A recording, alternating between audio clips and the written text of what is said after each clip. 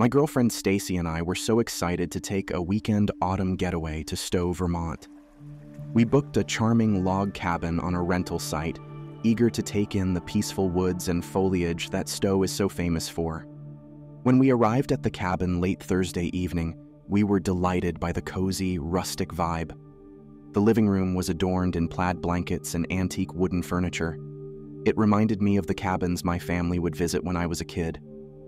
After the long drive, we were tired, so we unpacked quickly into one of the 3 bedrooms and headed to town for a late dinner. The next morning, we made coffee and enjoyed the view of the woods outside the cabin. The plan for the day was to go on a hike and breathe in the fresh air. We changed into our hiking clothes, grabbed our gear, and headed out on a trail nearby. The hike was so serene and beautiful, with leaves in vibrant shades of red, orange, and yellow all around us. When we returned to the cabin in the late afternoon, we were chatting about how nice the hike was. Stacy suddenly stopped talking and said she heard something strange coming from inside the cabin. She said it sounded like faint music or voices. I listened closely but couldn't make anything out. We realized it seemed to be coming from behind one of the bedroom doors that was locked. This struck me as odd. I messaged the cabin owner about it. He apologized but said he had no idea why that room would be locked. He said he would ask his wife if she had possibly locked her belongings in there before renting out the cabin. I let him know we were happy to stay out of that room. We were just curious about the noise. Stacy and I then headed into town for dinner and didn't think much else of it. Later that night, as Stacy was showering, I heard the faint noise again. This time, I could distinctly make out a voice, though I couldn't understand what it was saying. I felt a chill down my spine. I knocked firmly on the mystery door, but no one answered. When Stacy got out of the shower, I didn't want to worry her, so I didn't mention what I heard. But the next morning, the owner called me back saying his wife had no idea why that room would be locked.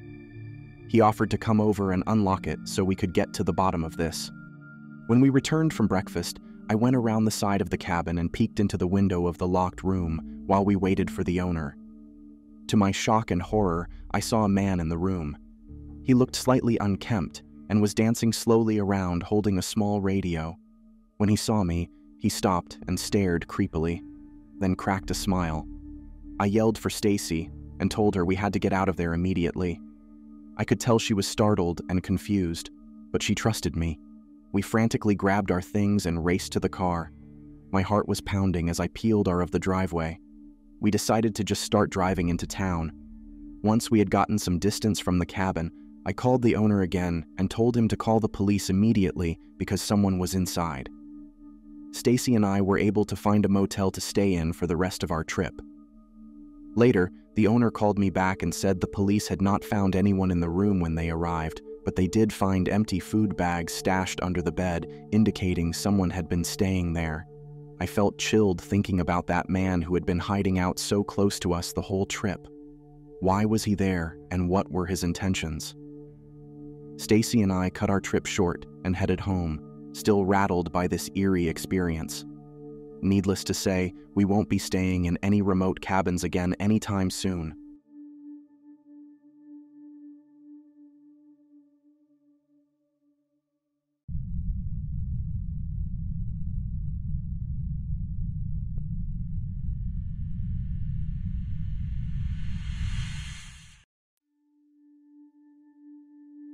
It was October 2016, and I had taken a seasonal job at Party City for the Halloween rush. I worked the closing shifts on weeknights since I didn't have early classes. The location I worked at had extended its hours to 11 p.m. during Halloween season. My shifts usually started at 5 p.m. and went to close.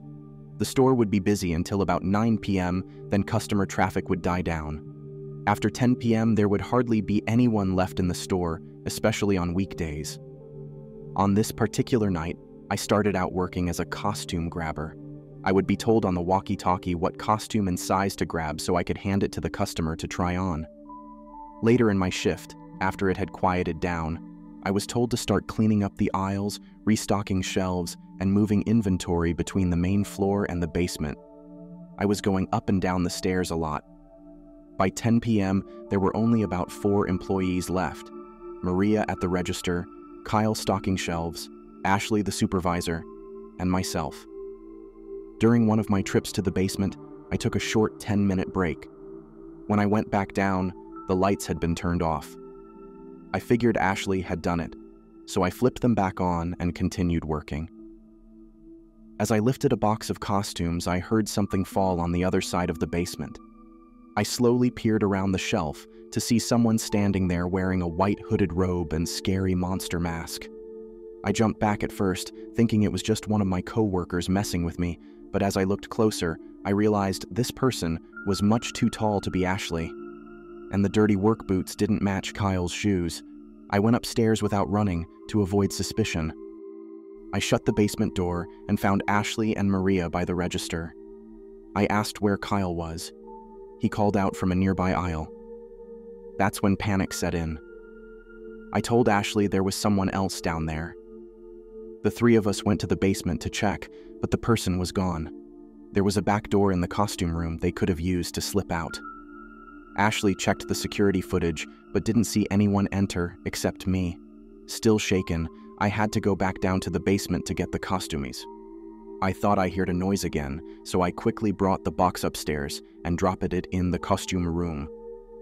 Before turning off the light, I looked down the stairs one last time. The person was there again, only this time without the mask. I saw his smiling face looking up at me. I slammed the door and ran to get help. But by the time Ashley and Kyle arrived, both the basement and back exit doors were wide open. The intruder had vanished without a trace on camera. I don't know if anything was stolen other than the costume he wore. It could have been a prank or something much more sinister. All I know is that I treated it like my life was in danger, and I quit that job soon after.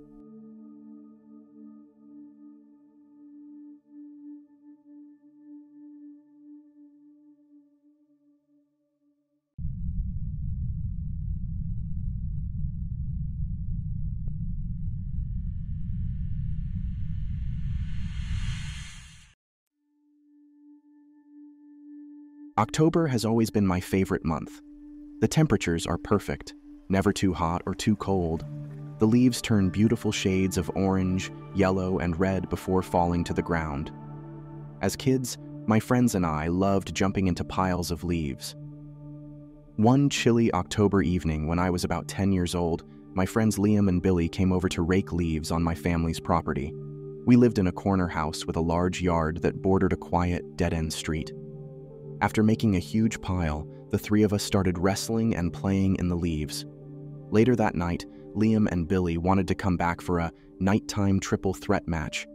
By now, it was dark, but a streetlight lit up part of the yard. Right away, we noticed there were fewer leaves. As we tried to add to the pile, Liam saw an odd-shaped mound.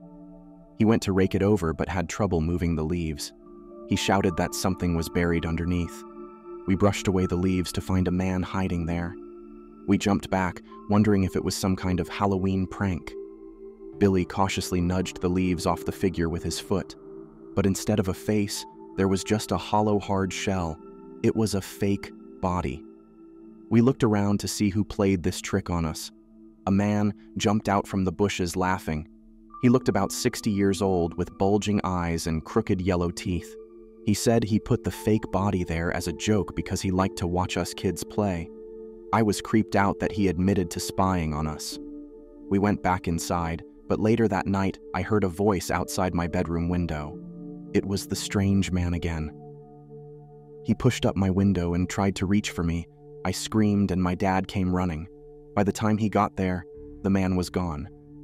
The next day, my dad and the police questioned the man who lived across the street. I recognized him as the creep from the night before. His home was a mess, and my dad figured he was a meth addict. I never played in those leaves again.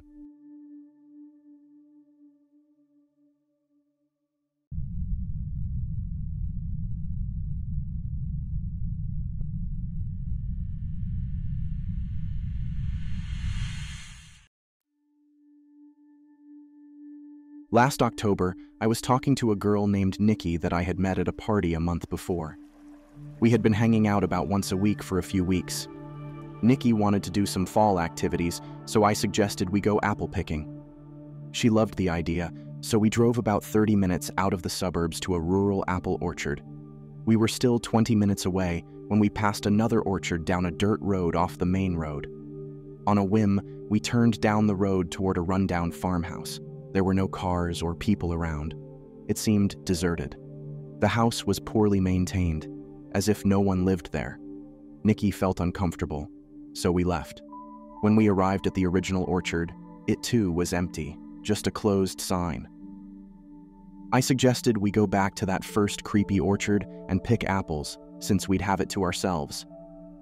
Nikki was hesitant at first, but I convinced her.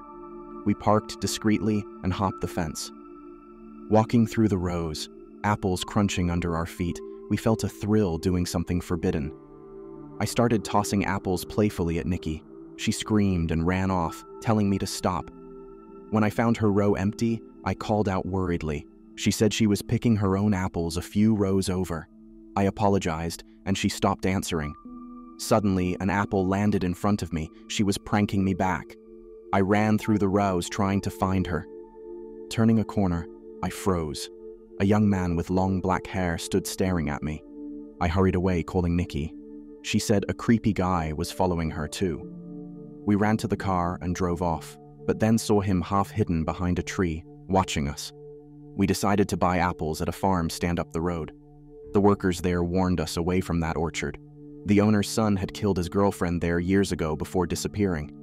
Nikki and I realized in horror that we may have encountered a murderer. I still get chills wondering if he's lurking there.